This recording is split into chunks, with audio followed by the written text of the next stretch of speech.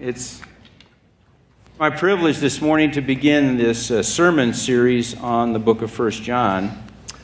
7 weeks, this first week, the elders will be covering the book in 7 messages, while Ken is ministering in St. Lucia and enjoying his vacation. So this morning we will briefly be reviewing some of the background information of the letter and highlighting some of maybe its major themes, and then cover the first 12 verses, 1 verse 1 through 2:2 together. So let's just dive in there and get some background information out of the way. Well, the author, of course, is John the Apostle, son of Zebedee, the younger brother of James and John. They were fishermen on the Sea of Galilee. Following the call of Peter and Andrew, who were brothers and fishermen, Jesus called these two sons of Zebedee to follow him. You can find that in Matthew chapter 4, 18 through 22. Jesus referred to the pair in Mark as sons of thunder. Sons of thunder. It sounds neat, but the brothers, when they were headed to Jerusalem and trying to get through a Samaritan town, and they wouldn't receive Jesus, the brothers said, "Should we call down fire from heaven on them?" And passionate for the Lord's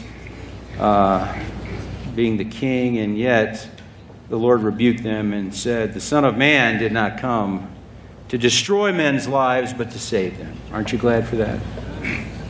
To save them. John lived more than half a century following the martyrdom of his brother James, who was the first apostle to die a martyr's death. Also, 5 times in the book of John, John refers to himself as the disciple whom Jesus loved. What a wonderful phrase. For example, at the Last Supper, he was right next to Christ, and Peter asked him to ask who was going to betray him. He was right there at his breast. So obviously he had a very close relationship with the Savior. He was also one of the 3, Peter, James, and John, who were privileged to be with Jesus at certain times, special times like the Transfiguration, where they were with him to see that glorious manifestation of the glory of Christ the King. So he was a privileged disciple as well as very close to the Savior. Many commentators, scholars, think of John's writings, let's just talk about all of them, toward the end of the first century. Probably the gospel written 80 to 85 AD, wrote 1st and 2nd and 3rd John probably in the early 90s, and then the book of Revelation in AD 95 during the Domitian persecution. So John's writings then are the last inspired books that complete the New Testament canon. And we'll see that the issues, the battles being fought have not changed. Not in the first century, not in our century. The recipients. You notice when we start 1 John, you'll see it's not like other books that talk about a specific church being addressed. Although we do know that according to church tradition, John did minister at Ephesus. This has led many to the conclusion, and I think it's fair, that the letter was meant to be shared with a number of local congregations that John was familiar with. Which is why we don't have a specific church addressed. The purpose, John is very clear. Like in the gospel and in this first epistle, he leaves no doubt concerning why he wrote this letter. We read in 1 John 5:13, "These things I have written to you who believe in the name of the Son of God, so that you may know that you have eternal life." And that's interesting, isn't it? In our day and age, if you believe, well, you've got eternal life, no problem. There's no question about it. But it's always been an issue. Is it real for you? How do you know you have eternal life? John wrote the book for that purpose. So it's a wonderful way to look at our own lives and see what's going on with us and the Savior. We're going to see in this letter, as we move through it with the men, that knowing that you have eternal life is related to a number of important issues. Let me just hit a couple.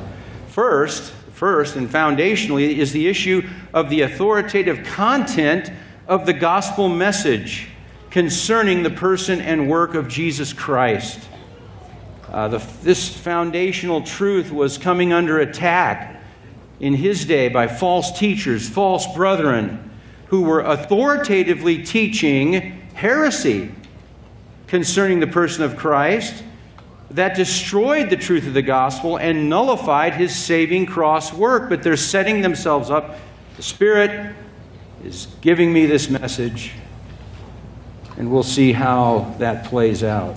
Second, these false brethren were claiming to have a genuine relationship with God, that they spoke with the authority of the Holy Spirit, when in fact John declares that only those who practice righteousness and cling to the truth of the message that was delivered to them in the power of the Spirit are truly righteous, are truly saved.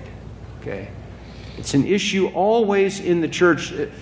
First of all, the enemy's always trying to undermine the truth of the beauty of the person and work of Jesus Christ. Is that true today? Yes. It was true then, it's true today. And second, he's always trying to undermine this glorious gospel that talks about lives being truly changed, not just some false profession. Hence, knowing that you have eternal life is related to both one's position in Christ by grace through faith in the true gospel message and one's practice of righteousness in the power of the indwelling Spirit of God. We're going to see the Spirit of God often in this book of 1 John. And as we move through the letter, we'll see that practicing righteousness involves loving God and the truth, loving the brethren, and obeying God out of love for God in this daily walk. All those things are going to be brought up to help us know if we have eternal life. Okay. So it's important, isn't it? It's important for us to study this book. So I think John writes with the passionate heart of a pastor, desiring to protect the sheep from the ravages of some very serious false teaching that is undermining both the person of Christ and his work. He addresses theological and ethical issues in an effort to shore up the faith of true believers so that they can know that their eternal life is certain and anchored in the great gospel truths that they were taught when the church was established and that they embraced by faith. Okay? So I think, just by way of implication, John's letter is as vitally important to us today as it was to his readers in the first century. You know, in the modern professing church of Jesus Christ, there are many who do not have an accurate view of the biblical gospel because they are listening to men who set themselves up in positions of authority as teachers who don't know the gospel themselves. Men who don't speak of sin and righteousness and eternal judgment. They don't talk about our need for a propitiatory sacrifice to appease God's wrath against us. The Bible is simply a book of good moral principles, divine principles indeed, but designed to improve our lives and families and marriages. And if you do what it says, you're going to be blessed and have a right standing with God and be pleasing to Him. Many people are being told that today. Some men will tell you that you can be saved from hell by sincerely agreeing with the truths of the gospel. And God's grace means that no matter how you live after this sincere experience, you'll be okay with God. In other words, one's position is secure no matter what your practice looks like. John would be appalled at these ideas. Appalled at these ideas. And you'll see that as we move through the book. Okay. So as we conclude the introduction, then, it's important. One last thing I think that's really kind of wonderful about John. He not only had a passionate pastor's heart, but he had a fatherly heart. Here's this aged apostle, and he talks to these people, these dear saints, like my little children, he says. He loves and cares for those the Lord has entrusted to him to shepherd. It reminds us of what Paul said in 1 Thessalonians. He says, we've proved to be gentle among you, like a nursing mother, tenderly caring for her own children, having a fond affection for you. We impart our lives, not just the gospel. And this is the heart John had to the end of his life for these dear saints. And note from verse 4, we'll touch on it just again briefly later, but he writes, purpose, so that our joy may be made complete. He states in 3 John verse 4, I have no greater joy than this, to hear of my children walking in truth. John's greatest joy was not about himself, but he was caught up in the joy of knowing that others were walking close to Jesus. That should be reflected in the heart of a pastor, desiring that for his people, desiring that for one another. So, with this background in mind, let's begin to look at this marvelous letter. It's powerful, it's marvelous. And as we quickly move through these first 12 verses, we're going to see John bring up a number of key themes that are developed throughout the rest of the letter. And so let's take them 3 sections, verses 1 through 4, which is about the person of Christ, verses 5 through 10, which is about the practice of the believer, a walking in light, and chapter 2, 1 and 2 is about Christ, our advocate. This is such a Christ-centered book. Christ-centered book.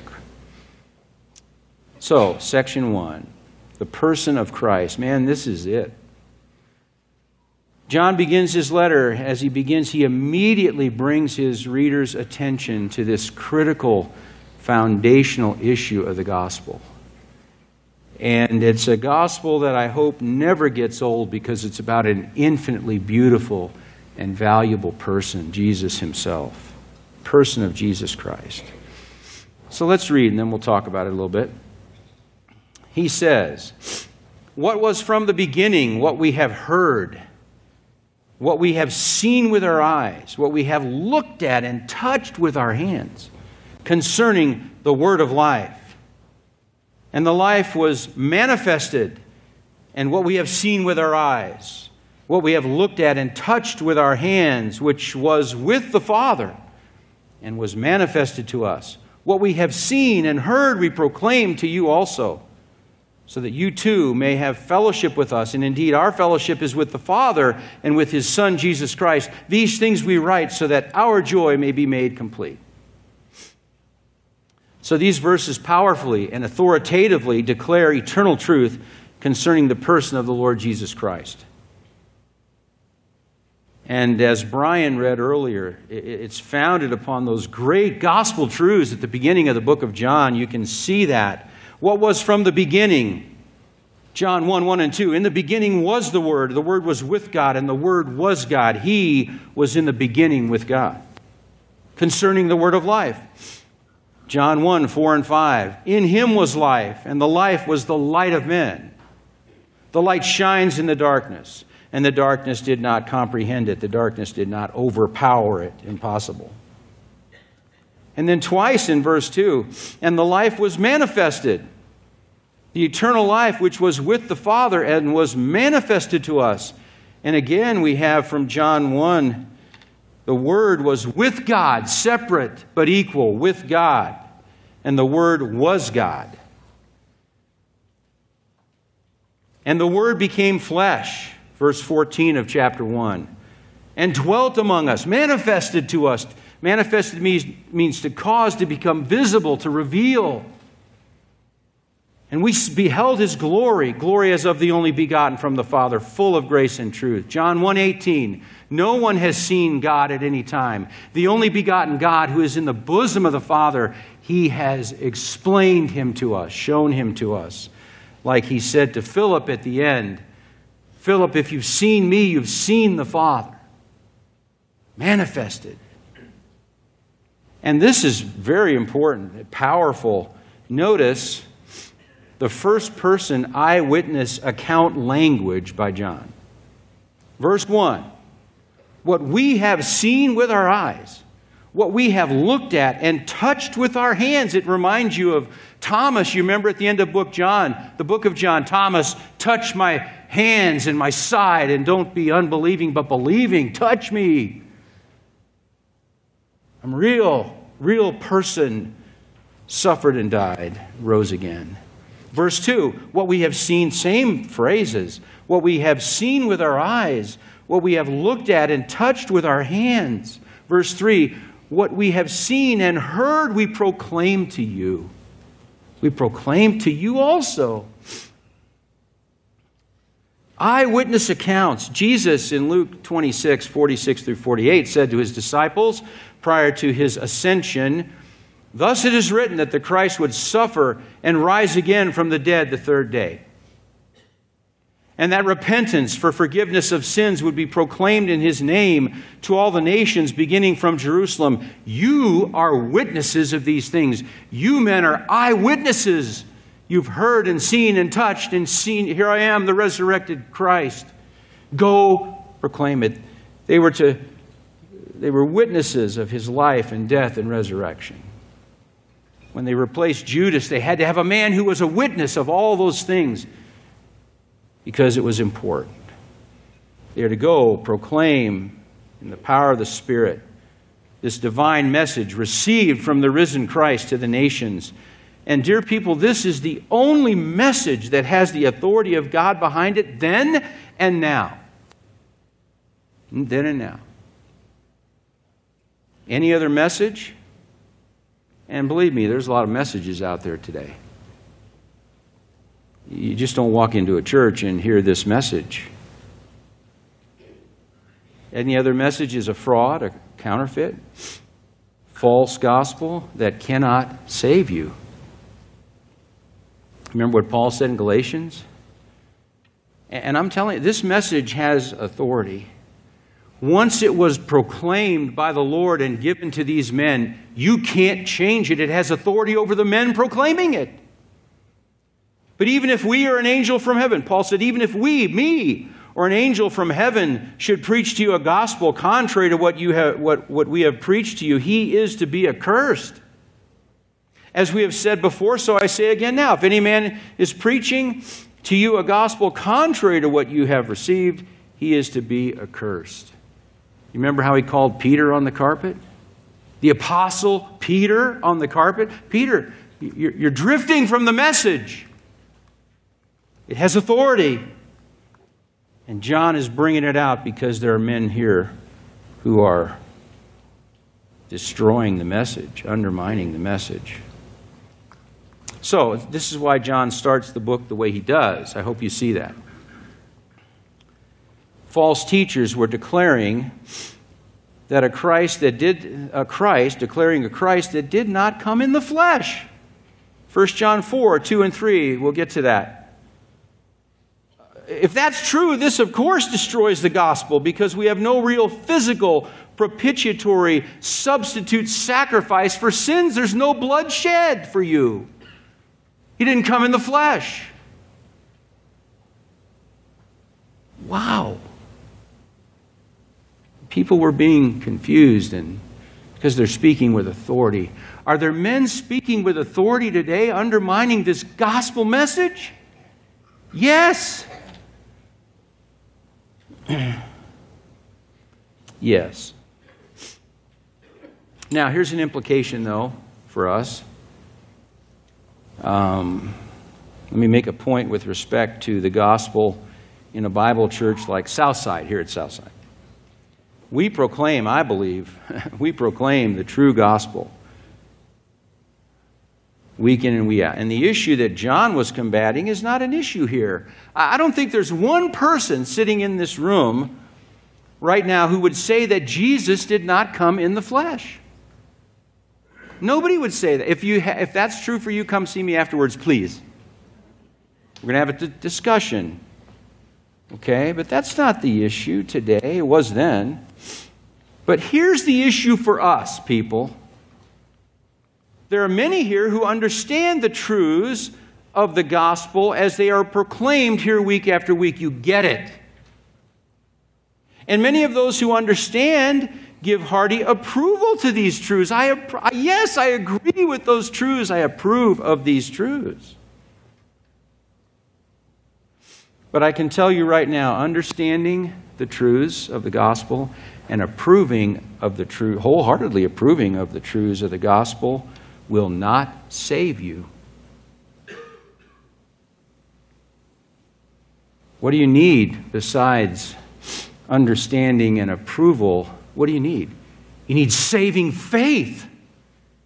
You need to be born again. You need to put your personal trust in this person who died on the cross as the Lamb. You need to embrace Him by faith as your sin bearer. It has to be personal, and that happens by grace through faith. Please, don't just sit here knowing and approving. Please embrace the Savior. And if you do, your life will be reflected by this book of 1 John. Does that make sense? Can people sit here and know and approve and be on their way to hell? Yes. We don't want that for anybody who walked in the door today. We want you to embrace Him by faith. We find the purpose of this proclamation in verse 3, so that you too may have fellowship with us. And indeed, our fellowship is with the Father and with His Son, Jesus Christ. Embracing the proclamation of the gospel with true saving faith brings you into what John says is fellowship with other believers, the Father and His Son, Jesus Christ. Now, this is important that you get this. This idea of fellowship for John is nothing less than salvation itself. It's about a genuine relationship with God. I think it's John's way of defining Jesus' comments given in his high priestly prayer in John 17, where he says that he prays for all believers that they may be one, all one, even as you, Father, are in me and I in you. They have fellowship, and we're brought into that fellowship, that they also may be in us, that the world may believe that you sent me.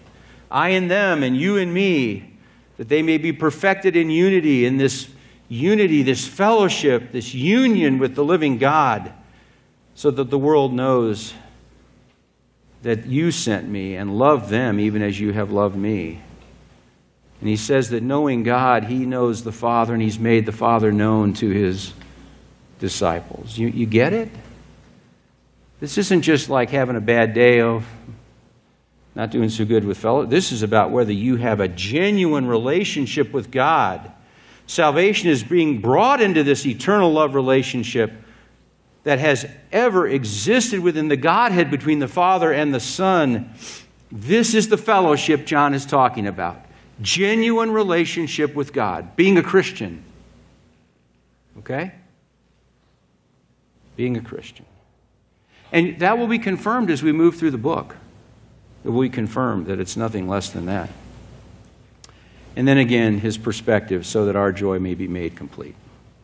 Okay, got to keep moving. Section 2. Section 2, 5 through 10. The practice of the believer walking in the light. In this section, John continues to highlight the significance of what it means to have genuine fellowship with God and Jesus Christ and other true believers. We're going to see a stark contrast. Man, this is just amazing how he does this. Back and forth. Stark contrast between those who profess to have such a fellowship, but do not, and those who have a genuine love relationship with God through Christ. So let's read. This is the message we have heard from him and announced to you, that God is light, and in him there is no darkness at all. If we say that we have fellowship with him and yet walk in the darkness, we lie and do not practice the truth. That's the contrast. But let me just make a point. He uses the first person plural pronoun we, because he's telling them it doesn't matter who you are. If you do this, if anyone does this, if someone does this, you lie and do not practice the truth. I don't care who you are. I don't care what rank you have, what prestige you have. John's saying, if anybody does this, that's why he uses we. If you walk in darkness, you don't have fellowship. You lie. Do not practice the truth. But if we walk in the light as he himself is in the light, we have fellowship with one another. Relationship. And, get this, the blood of Jesus, his Son, cleanses us from all sin. Contrast. If we say we have no sin, we're deceiving ourselves. The truth is not in us. If we confess our sins, he is faithful and righteous to forgive us our sins and to cleanse us from all unrighteousness. If we say we've not sinned, we make him a liar, and his word is not in us. In verse 5, you saw that John stresses, I think, the absolute moral purity of God. God is light, and in him is no darkness at all. And of course, this is true of the Son as well. In him was life, and the life was the light of men. The light shines in the darkness, right? God is light. So why does John focus on that? Here's why I think. He does this to set up this contrast between true and false brethren, as he begins to build his argument against these false teachers, false brothers, whose proclamation and practice, you will see, both stand in opposition to the truth John and his fellow eyewitnesses proclaimed to the churches concerning Christ's person and work when they were founded. Okay? He's setting it up. For someone to say that they have fellowship with God, as described in verse 3, and yet be walking in darkness. And by the way, John is not going to leave us in the dark. He's going to define what it means to walk in darkness, like in chapter 2, verse 9. The one who says he is in the light and yet hates his brother is in darkness until now. He's going to tell you what it means to walk in darkness. Okay? But if you're doing that, it proves them to be a liar and one who is not practicing the truth. By the way, that verb practicing is a big verb for John. Practice means the general tenor of your life, what you do. It doesn't mean perfection, because Christians, we're going to see, are not perfect, but they practice righteousness in their life because of the presence of the Spirit, New Covenant grace. Okay? So he talks about them not practicing the truth. So for John, a person's profession, what you say, and your position and your practice must all sync up together so that you can know you have eternal life. If they don't, you could have a real problem. Got to sync up. To know, to confirm. In contrast to the liar with a false profession, we have the genuine believer in verse 7. But if we walk in the light as he himself is in the light, we have fellowship with one another. And the blood of Jesus, his Son, cleanses us from all sin.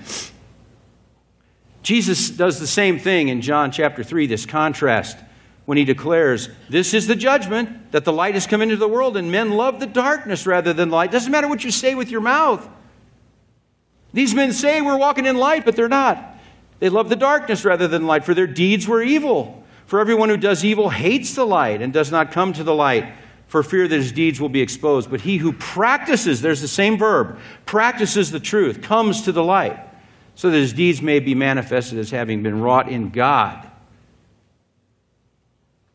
The marvelous reality for the child of God is that he walks in the light, as God himself is in the light. John 8:12. Then Jesus said to his disciples, I am the light of the world. He who follows me will not walk in darkness, but will have the light of life. Again, not perfection, but practice. Practice. And here, I love this the second result, or the first result is then we have fellowship with one another. Because we're a family, we have this unity in Christ. And the second result is that the blood of Jesus, his Son, cleanses us from all sin. People, this is a present tense verb. It means that for the believer, there is a constant cleansing from sin by the blood of Christ. Constantly. Isn't that great news? Constant cleansing from sin. In contrast, again, John, in reference to the false teachers in verse 8 says, if we say that we have no sin, we're deceiving ourselves. The truth is not in us. False teachers were downplaying the reality of sin in their heretical teaching, and even denying that they had sin that needed to be covered by the physical blood of Christ. John Stott had some comments about this Gnostic heresy, that somehow the flesh is bad, but the Spirit is pure and good, and I have no sin in the Spirit. I'm perfect. I have this knowledge. Sinful nature is eradicated because of the spiritual idea, so we don't need that blood. Wrong. Now in verse 9, he comes back to the truth for God's children. If we confess our sins, He's faithful and righteous to forgive us our sins and cleanse us from all unrighteousness. I think this is marvelous, because we've just heard that you're constantly covered by the blood of Christ. So in your daily walk, you're not going to be perfect, are you? In your walk with God. We're going to see that in chapter 2, the first 2 verses. But when you are made aware of sin in your life, undoubtedly because of the presence of the Holy Spirit, you can confess your sins.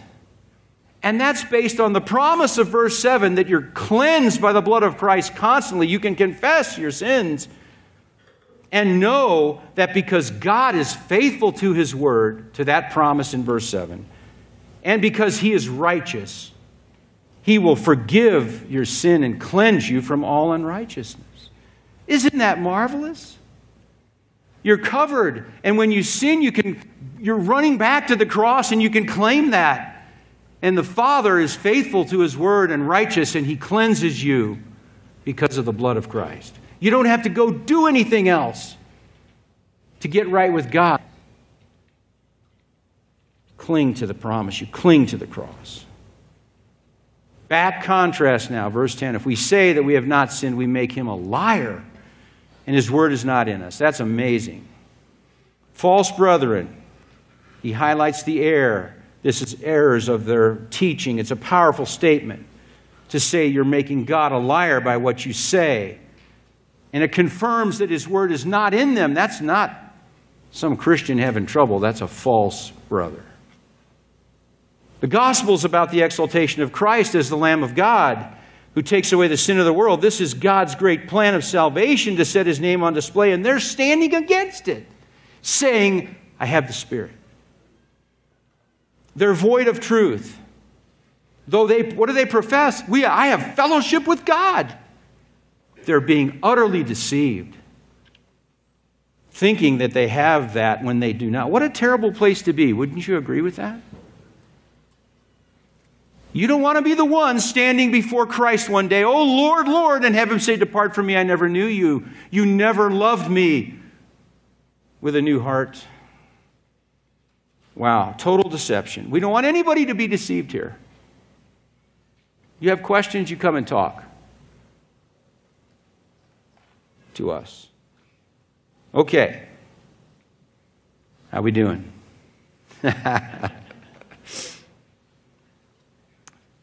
Let's go to our last section. Man, I love this. Christ our advocate.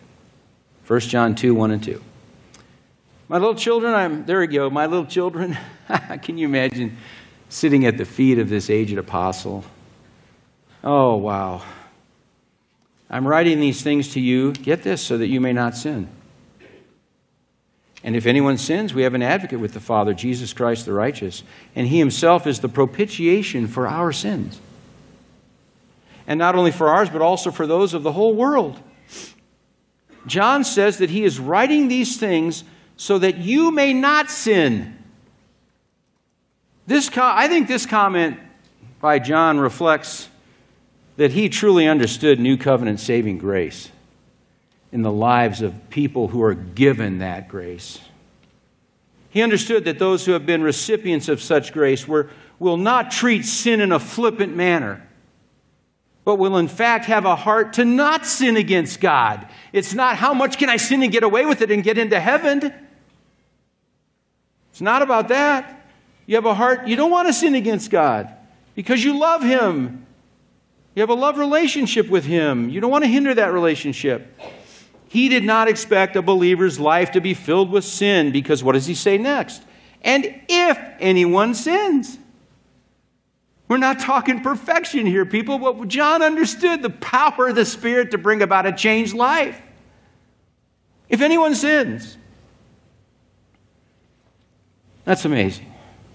MacArthur stated this way.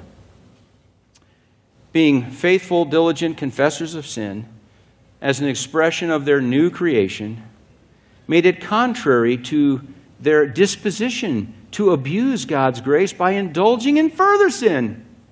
John was writing these things to encourage them in consistent holiness because they were regenerate people indwelt by the Holy Spirit who had been delivered from habitual sin. And we don't have time to get into some of these great texts, but you remember Romans chapter 6, 1 and 2? What shall we say then? Are we to continue in sin so that grace may increase? May it never be. It's almost like impossible. Why? How shall we who died to sin still live in it? How shall we who have had the power of sin broken over us, no longer controlled by it, still live in it as under its control? It can't happen. So he says, if anyone sins. Do you get it? This is a powerful supernatural message, people, to us this morning. And this book is powerful. And I've had people come and ask me, I don't know if I'm saved. I take them right to this book. Let the Spirit and the Word sort it out for them. Okay. John concludes with a marvelous promise to God's children. Even though we don't want to sin, we will. We're going to sin. So he declares, and if anyone sins, we have an advocate. Oh, man. With the Father. Jesus Christ, the righteous. And he himself is the propitiation for our sins. And not only for ours only, but also for those of the whole world. Advocate means one who appears in another's behalf, a mediator, an intercessor, a helper. John Stott said it has reference to one who speaks to the Father in our defense. He's for you. Who can bring a charge against God's elect? God is the one who justifies. Christ Jesus intercedes for you in that courtroom, right? And our advocate, dear people, is Jesus Christ, the righteous one. This is the spotless Lamb of God who committed no sin, nor was any deceit found in his mouth. This is the one who was tempted in every way, yet without sin. This is the only human being who has ever lived who could throw out the challenge to his enemies and say, which one of you accuses me of sin? And survive unscathed with no accusers. No accusers. This is the one the Father was pleased to crush. The righteous one, God's servant, who justifies the many by bearing their iniquities. He appeases the infinite wrath of God against all who are trusting in him as their substitute sacrifice. And dear people, he's offered to the whole world, isn't he? Missions. The divine message of the gospel is for all mankind. You remember Acts 4:12? And there is salvation in no one else. For there is no other name under heaven that has been given among men by which we must be saved. Oh, may he be yours today. If he is not, come to him. He pleads with you to come to him. Come to him and be saved. Be delivered from sin and death and the law. Put your faith in him as your sin bearer and your Lord and your God. There's no other name given among men by which we must be saved. Let's pray. Let's pray. Father, we marvel at who you are. All the songs we sang this morning that drew our attention to the beauty of Christ and your beauty seen through him. We just thank you.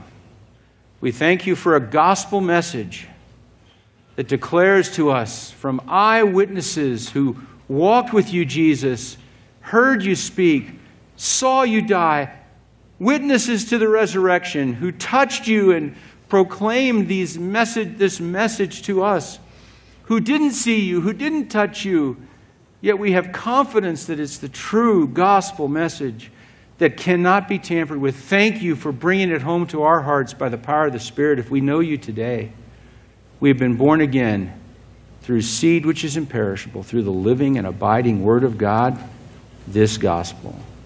Thank you that it's a gospel that not only sets forth the beauty of Christ, but if it's embraced, it changes us from within.